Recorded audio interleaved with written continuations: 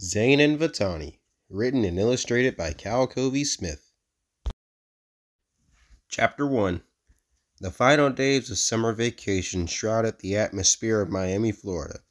The jaded kids in the area were not looking forward to another year of school and mountains of homework. But over on 235 Lomakai Drive, there were two 12-year-old twins clashing for the controller to their Xbox One. Knock it off, Vitani. Super Mario Universe is single player only, and I grabbed the controller first. In case you forgot, you spilled iced tea on the other controller playing Fortnite. Besides, I was born first, said Vitani snidely. Only by 8 minutes, and remember, I'm taller and stronger, yelled Zhane, as he began to overpower his cheeky sister. Vitani kept pulling, but then she paused to think for a minute. "Oh, hey, Michael," she said, looking over her brother's left shoulder. Zhane slightly loosened his grip on the controller and turned around to see his best friend, only for no one to be there. Then Vitani snatched the controller out of his hands. "Gotcha, little bro," Vitani gloated. "Hey, that's not fair. You tricked me," protested Zhane. "Girls can't be gamers anyway. And don't call me little."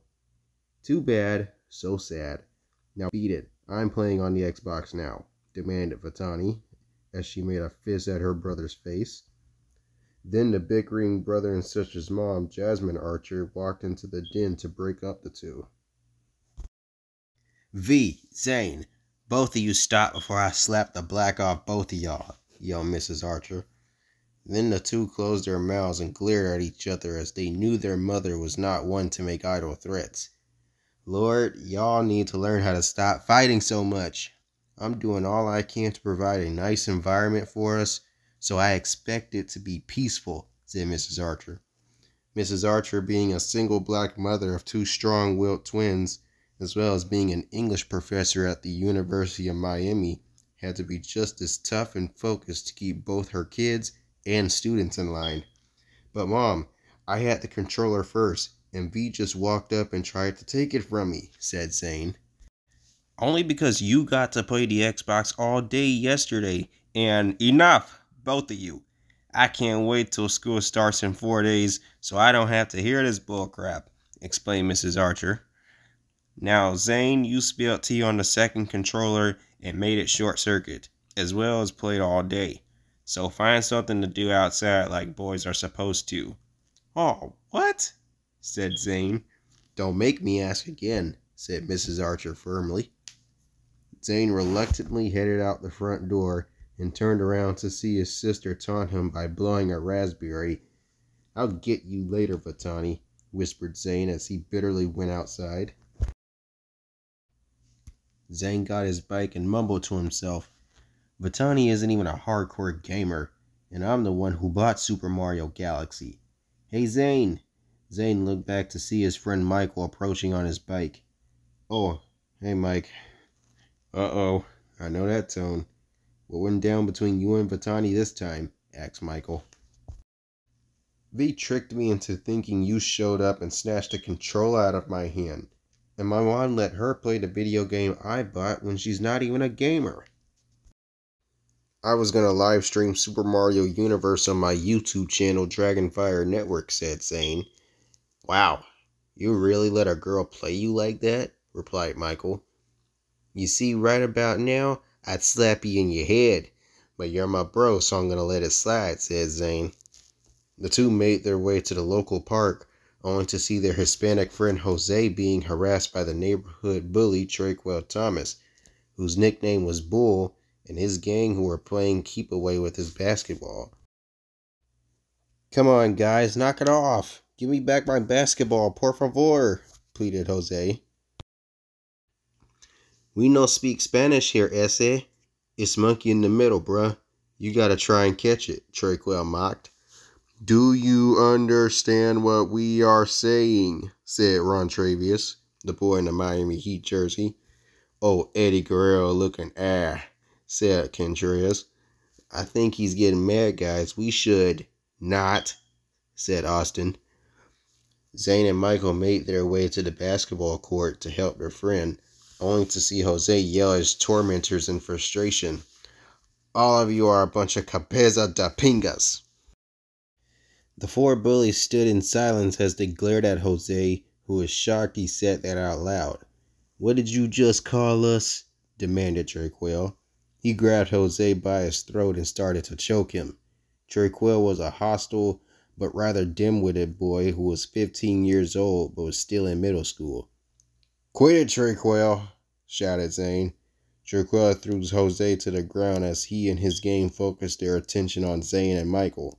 Michael helped Jose up and checked on him. "Are you okay?" asked Michael. "Yeah, but they still have my basketball," Jose replied. "What you want, Zhane?" yelled Trequel. "Look, Trequel, I don't want to start anything. Just give Jose the basketball." Trequel gave the ball to one of his friends and got in Zane's face. "Who this lil jit think he's talking to?" said Trequel. "Y'all a bunch of losers." "Get out of my face, dude. Besides, you shouldn't call anyone losers since you're 15 and still in 8th grade, said Zhane boldly. Suddenly, Trequel slapped Zhane in the face with his gang jeering him on, along with Michael and Jose staring in shock. "Ooh, snap!" screamed Trequel's gang. "Stop! You can have the basketball. Just leave us be," begged Jose. Trequel ignored him and began to mock Zhane.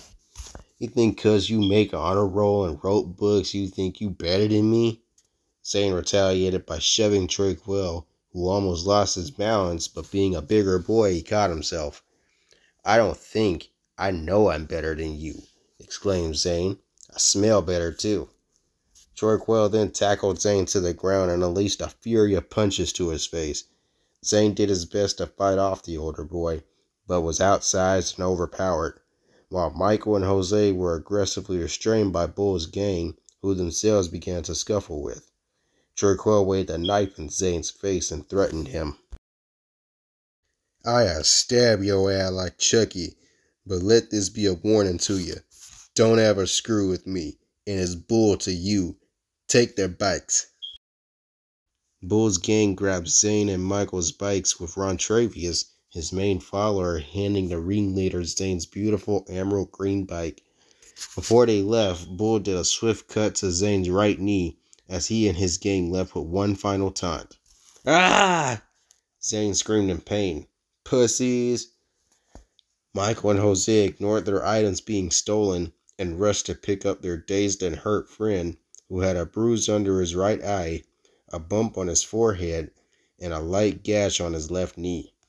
"Don't worry, Zhane. We'll get you home," said Michael. "Hang tight, amigo," said Jose. "Thanks, guys."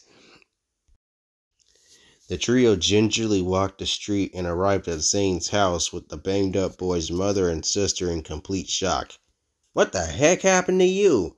yelled Vitani. "He got in a fight with Trequel Thomas," said Michael. "Michael!" yelled Zhane. "What? Oh no, not my baby. I'm about to raise sand," yelled Mom. "Mom, don't. I already made that psycho's list. I don't need the situation to be even worse," protested Zhane.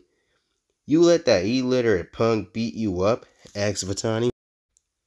"Hey, watch it, Vitani. Him and Michael were just trying to get my basketball back from Trequel. The dude is grande y loco. Big and crazy," said Jose. "Well, something's got to be done, because what he did was assault," said Mom. Zhane thought to himself. He was too ashamed to tell his mom and sister the details of the incident, but if he did and Trequel found out action would be done to him, his whole gang would beat him down. "Just drop it. Let's get some peroxide on these wounds and a hot bath going so I can heal up before school." Mrs. Archer sighed in frustration and disappointment. "All right, son, but hear me out. If something like this happens again, that Trey Mill or whatever his ghetto name is will have to fight me, as God is my witness." Zhane sat on the couch in silence because he knew his mom didn't play around and was all action. Michael and Jose bought him his food, while Vitani got the first aid kit and treated his bruises and the cut on his knee. "Ah, that burns! I can't stand that!" hollered Zhane. "Oh, quit whining. It's the only way to keep the scars from scabbing," said Vitani. This wouldn't have happened if you had just let me stream my game. Hey, I have a YouTube channel too. It was my turn to play the Xbox. We had an agreement. Michael and Jose stood and watched the two argue. I know where this is going. It's getting late, so we better go, said Jose. Are you kidding? I love it when these two go at it, replied Michael. Vamonos. And thanks for backing me up, guys. Even though I feel lame for needing it. Don't swear it, amigo. Draco would get what's coming to him and ow! All you men with such fragile egos, mocked Vitani. Michael rolled his eyes. Anyway, see you soon, bud. Adios, said Jose. The two walked out of Zhane's house with the sound of him screaming in agony from the peroxide sponge his sister gleefully applied to him. See, you're enjoying this, aren't you? A little, Vitani said smugly. As he ate his spaghetti, Zhane began to think hard on how he was going to handle his situation with Bull when school started. I better be careful of how I handle things from now on. Hopefully 7th grade won't be a headache.